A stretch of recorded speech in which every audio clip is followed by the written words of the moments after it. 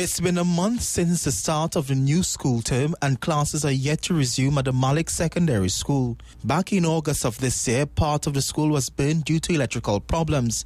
And since then, over 600 students and their parents have been sitting and waiting. But on Tuesday, frustrated parents had enough and began their protests outside the gates of the school and then to the Education Ministry.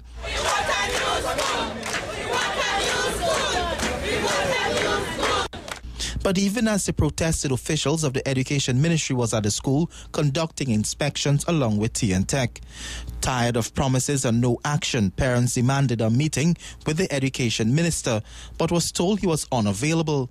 They threatened to bring their children to the ministry and conduct classes. Malick Secondary School will be having school here tomorrow, right here, if we don't see the minister today. Some parents are even questioning if the situation would have been rectified sooner had Malick Secondary been a prestige school. If it was this school right next door to us, right next door to the ministry there, they would have moved with the situation. We are not Presentation College, we are not St. Anthony's, we ain't CIC, neither St. Mary's. We are Malick Secondary School and we have the same right as any other children in Trinidad and Tobago to let our children get a proper education. Saying that no one was taking their concerns seriously, the parents took their protest to the office of the Prime Minister, where they called for her intervention. They did not meet with the Prime Minister, though, instead a representative. Officials of the Education Ministry say that all is being put in place to deal with the issues at Malick Secondary School.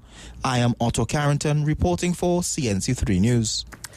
And following a day of protests from the Malick Secondary School in Mofa to the Ministry of Education and then to the Prime Minister's office, the Ministry of Education now says that all repairs with respect to the recent fire have been completed by the Education Facilities Company Limited, as well as the standby generator, they're saying, has been removed, and that the electrical connection of the entire compound has been completed by T&Tech. However, following today's meeting with senior officials of the ministry and the school principal, we're told that additional demands have been made by teachers which were not part of the original scope of work requested by the principal, and it's now been agreed that students will be temporarily relocated to the building formerly housing the Arangwes North Secondary School from next Monday, that's October 8th.